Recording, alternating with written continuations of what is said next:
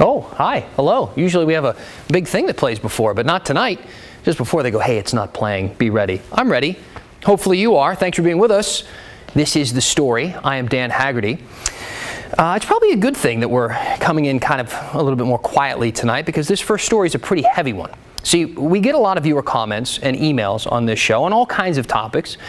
And I ask every night, as I will tonight, for you to continue to send them in. You use the hashtag HeyDan on Twitter, or you email us at thestory@kgw.com. And our team will follow up on as many as we can.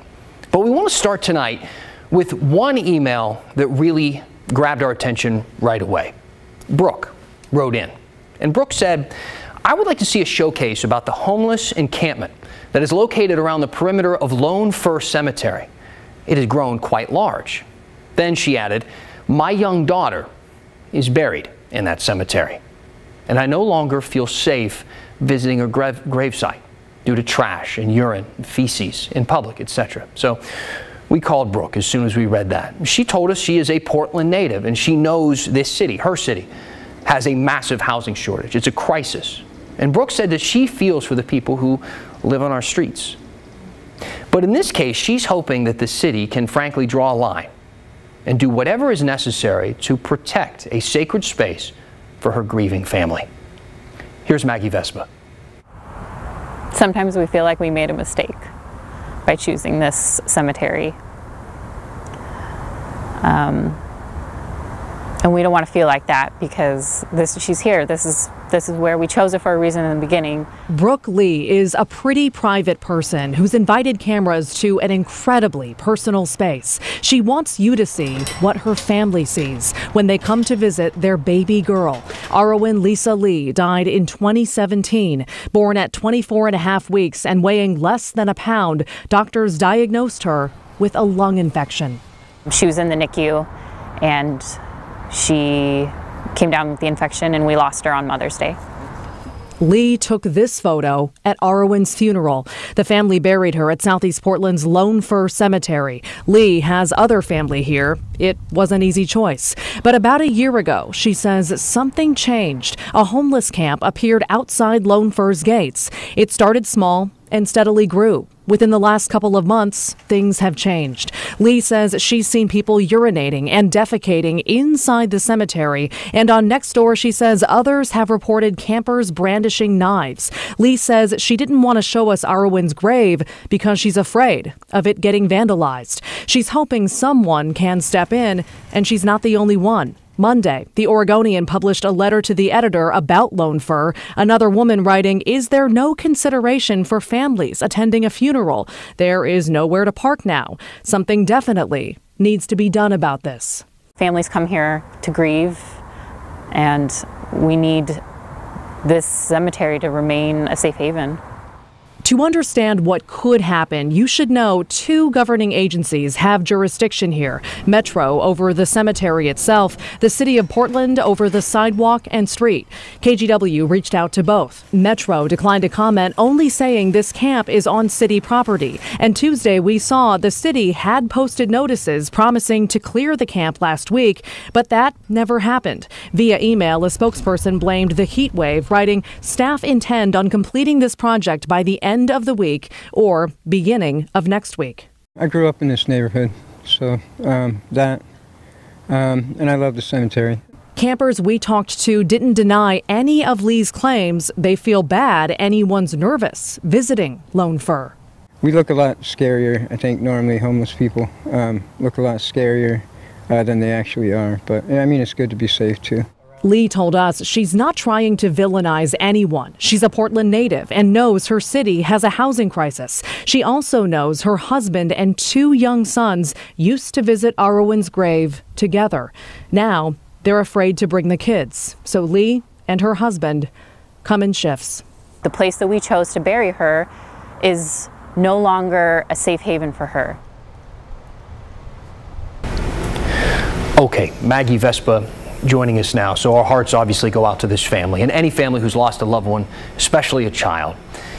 Do we know more, though, about what's next for this cemetery? Well, just that the camp is slated, as we said, to be cleared by early next week. Now, that said, camps, as we know, are cleared all the time, only to come right back to that same spot. So, of course, Dan, that could happen in this case. And now people who we talk to people out on the street there, they say that's partly because they have nowhere for those people to go. So to that end, the city's been promising this big permanent solution. They're calling them safe rest villages. Do we have any update on those? Yeah, this has been a big headline. Well, no update yet. We've been asking, but we still haven't gotten the exact locations, the addresses of where these would go.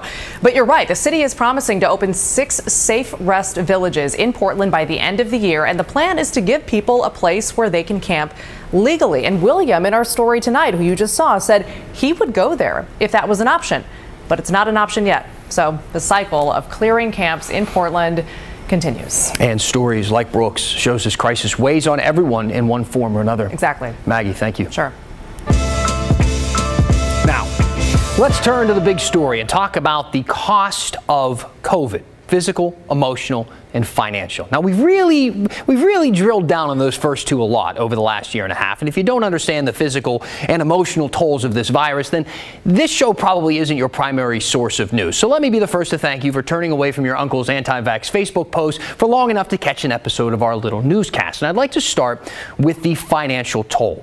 Because the only thing scarier than being dead in America is being broke in America. I'm kidding, but COVID can do both. And we talk a whole lot more about the being dead part than the being broke part. I got this email from a viewer last week. They asked, when an individual gets hospitalized with COVID, how much is their personal medical cost? Maybe if you show that there is some personal financial incentive to getting vaccinated and not getting hospitalized, it will prompt some to get the shot. Now, it probably will not surprise you that there is no simple equation here or answer to this question. I mean, consider the variables just off the top of your head. I mean, are you insured for one? You are? Okay. What type of insurance? Is it through an employer or is it through a government system like Medicare? What's your deductible? Is it a big deductible, a little one? What about the care you received? In-network, out-of-network? Is your medication covered? Lots of questions. Healthcare in America is different for every American. There are so many variables that answering a question like how much will COVID cost you is kind of impossible to answer, but I will try. I found a study by Fair Health, a nonprofit that compiled data from insurance providers to try and figure out how much COVID costs patients on average. So for people without insurance, no insurance, if you get admitted into the hospital, it will cost you about $73,000. For people with insurance, your provider on average will be billed about $38,000, and then you will pay an amount consistent with your plan. The average deductible is roughly $1,400 in this country. To which insured people might say, well, that doesn't sound so bad, except it doesn't count the cost of medication, surprise bills for anything that was done out of network, or long-term care for lingering symptoms or other problems exacerbated by COVID. That said, it is clearly better to be insured than to not be insured. If an uninsured person stays in the hospital for more than 5 days, and many do, the cost jumps to more than $100,000. If you're in the hospital for longer, let's say more than 10 days, the average cost jumps to more than $300,000. And if you're in the hospital for 15 days or more, and you know, a lot of people they're in there for a while, sky's the limit. I mean, the average cost ranges between $500,000 and $1 million. So at $1 million, if you can afford a payment of, let's say, $1,000 a month, you should have that puppy paid off in about 83 years with a no-interest loan. Let me know if you get one of those. Now, if at any point a person goes into the ICU, that's when the big bucks start being spent. If you have a breathing tube, the cost jumps even higher. Intubation is very expensive, but fortunately, there is an almost foolproof way to avoid that cost. Get vaccinated. This week, we talked to Jamie Pinney. He's a COVID ICU nurse at OHSU, where he's worked for the last 10 years. And right now, the ICU there is spilling over with COVID patients. He says this is the worst he has seen it, even compared to the early days when we were still learning how to treat COVID. And all of the patients currently in his ICU have one thing in common. None of them were vaccinated. None. It is so sad because it's 100% preventable. It's just sad and it's heartbreaking and people don't see it. But, you know, and the other thing about this particular wave is that the Delta variant goes after younger people. And so we're seeing way younger patients, some with no pre-existing conditions. And so knowing that it's preventable and it's, attacking younger people and making, if it's not killing them, it's actually, creating long-term disability in people that were otherwise healthy. Fathers, like young fathers, young people with their whole lives ahead of them. So, as if you needed another example to get vaccinated, don't just think about your life and your health and your family, but consider your portfolio. A COVID vaccine is a pretty good investment. You're less likely to get sick. You're less likely to have lingering effects. You're less likely to get admitted to the hospital. You're much less likely to land in the ICU, and a lot less likely to go broke from a virus that we have a vaccine for. Now, if you have questions about the vaccine, I know a lot of you still do. If you want us to consider something, maybe in this topic, or to read up on something you don't think we are. Maybe it's even something you saw on Facebook or Instagram that you think we should be considering. Please send it our way. I know a lot of people who don't have the vaccine think that we don't take those claims seriously, but we do. And when they're not true, we debunk them because we want you to make informed decisions about your health. Now, speaking of vaccines, why don't we count them? We like to do that to show how many people are vaccinated. So let's take a look. More than 2.62 million Oregonians have gotten at least their first dose. That's about a little more than 62% of the entire state's population. So that's everybody. That includes everyone, even kids under 12 who can't get the vaccine yet. In Washington, more than 5 million people have gotten at least their first dose. That works out to be about 66% almost of the state's entire population, including kids. So again, there's still a lot of people who aren't vaccinated in both states. I want to talk about a story now that we think is worth your time. So, do you remember former Oregon State Representative Mike Neerman's Operation Hall Pass? Well, OPB got a hold of the Oregon State Police investigation into everything that happened with that operation. Quick refresher if you need it. Surveillance video caught Neerman opening the side door of the state capitol to right-wing demonstrators during a one-day special session last December, and things got ugly. They eventually got pushed back out by state troopers. Then another video emerged showing Neerman describing his entire plan to let people in the Capitol to people who text him. He called this Operation Hall Pass and gave out his phone number to a crowd. Very covert. Well, after all of that, Neerman got both expelled from the legislature and convicted of a criminal misconduct charge. But through this whole ordeal, we've been curious. I've been wondering about those text messages. I mean, who texted Neerman to get into the building? What did they say? How did he respond? Well, thanks to OPB, now we know. Oregon State Police got a search warrant for Neerman's phone.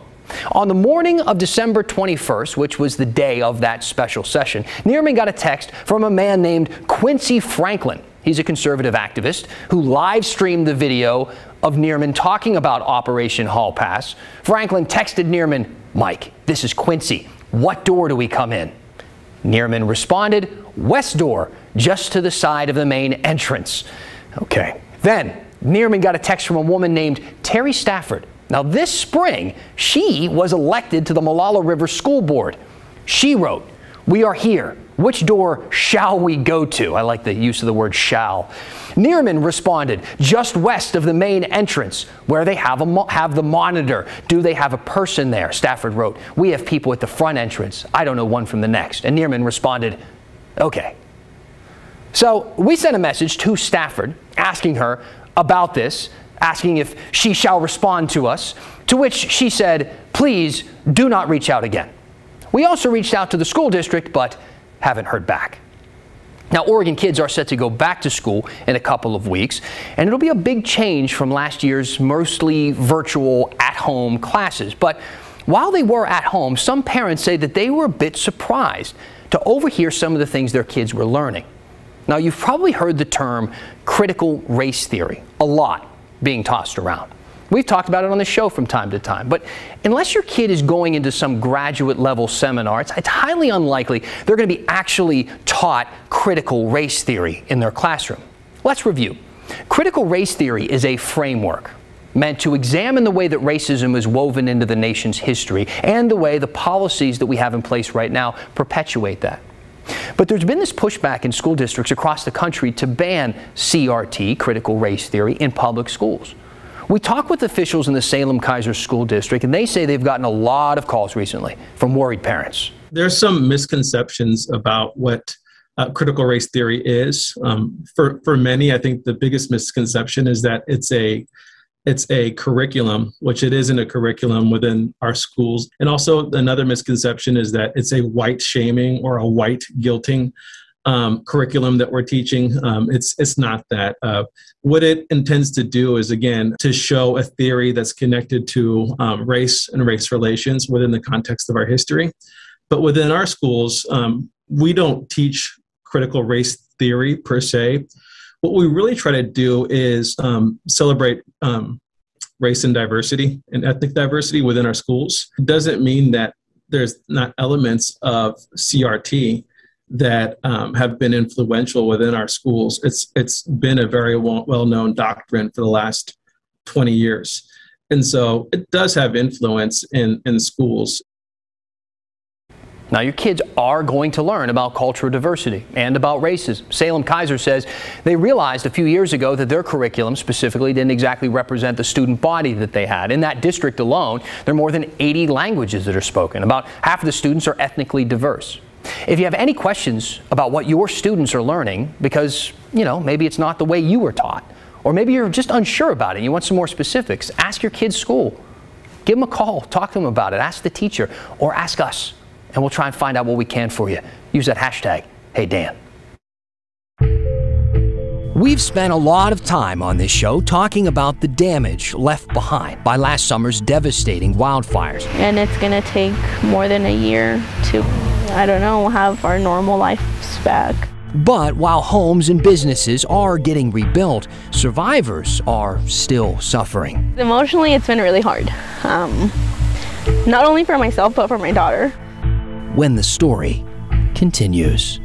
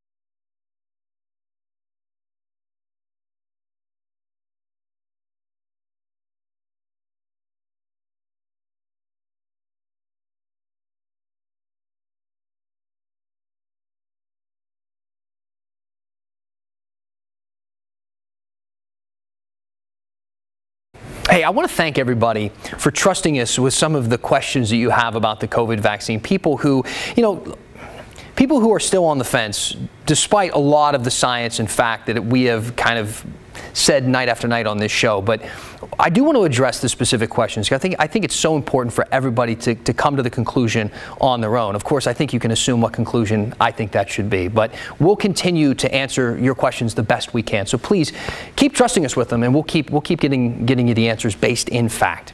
Welcome back. Hi. I do always go through the questions and comments during the break, so please keep sending them to the story at kgw.com or use that hashtag HeyDan on Twitter. And I also want to remind you about our Hey Help campaign. So this week we're asking you to consider donating to Mudbone Grown. They're a Black-owned farm enterprise that helps people of color get into the farming and agriculture industry. It's a great cause. If you'd like to donate, just point the camera on your phone at the QR code you see on your screen. That'll take you to a link where you can donate, or you can go to kgw.com/heyhelp. All this week, we're going to be partnering with our sister stations on the West Coast for a series we're calling Scorched Earth. We're taking a look at the impacts of wildfires, not only on our landscape, but on the mental and emotional well-being of the people who live through them. It's something a lot of people in Oregon know pretty well, right? Especially after last year. Christine Pitawanich went to Southern Oregon to check in on people who survived one of the most destructive fires of 2020.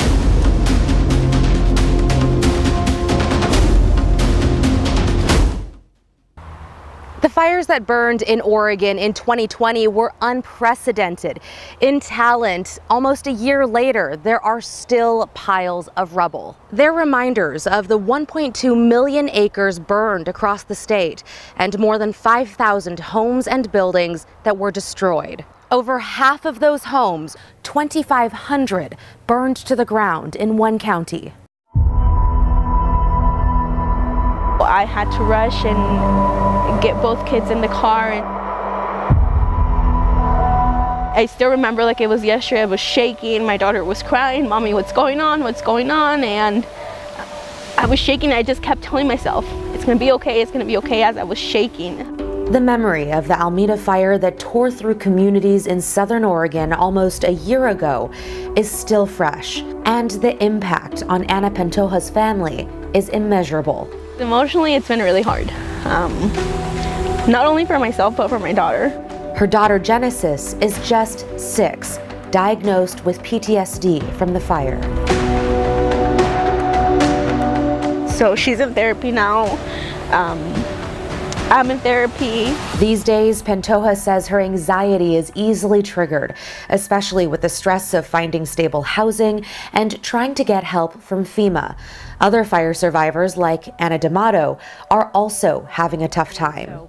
When it gets smoky or the temperature gets a certain way and the winds start blowing the way it was that day, we sort of go back to that day like, oh, is it going to happen again? Can it happen again? D'Amato says mentally, she's just not the same.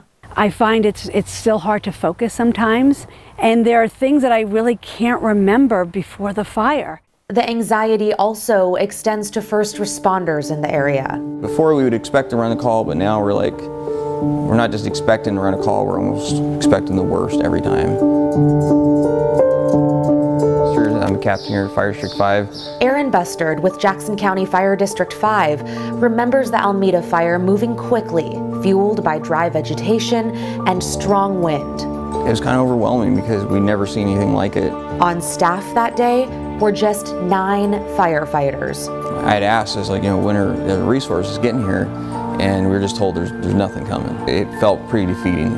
The lack of resources due to multiple fires burning across Oregon. It was frustrating, and very frustrating not being able to do something. We still look at areas of our community that residents haven't been able to come back to. In the end, roughly 2,500 homes burned in the Alameda fire.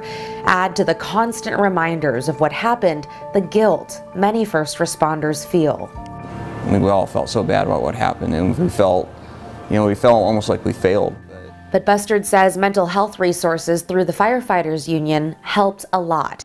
And there are other resources. One of them, the Red Cross, which has licensed mental health professionals who volunteer their time responding to disasters across the U.S. We have about 15 active disaster mental health professionals, volunteers in the Oregon and Southwest Washington area.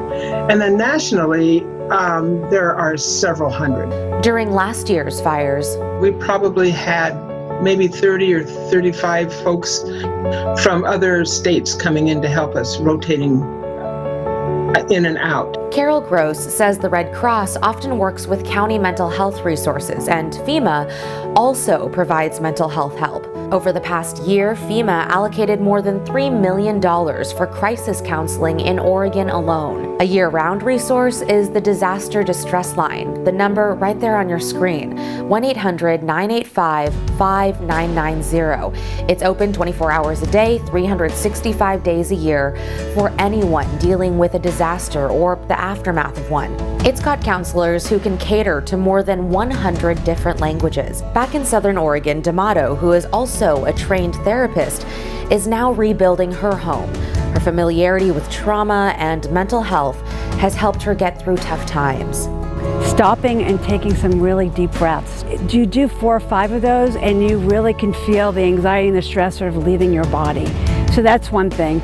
Going for a walk, talking to friends. Pantoja hasn't found a technique that works for her quite yet, but she finds comfort in being prepared. We're ready. We have all the important documents and we know where they're at. For now, she's still dealing with the mental and emotional fallout associated with the fire, and she knows it'll be a long road. And it's gonna take more than a year to, I don't know, have our normal lives back. In Southern Oregon, Christine Pitawanich, KGW News. Nice story from Christine there. All right, keep sending in your questions and your comments. Use that hashtag #HeyDan. I'm going to read a few when we finish the story. Next.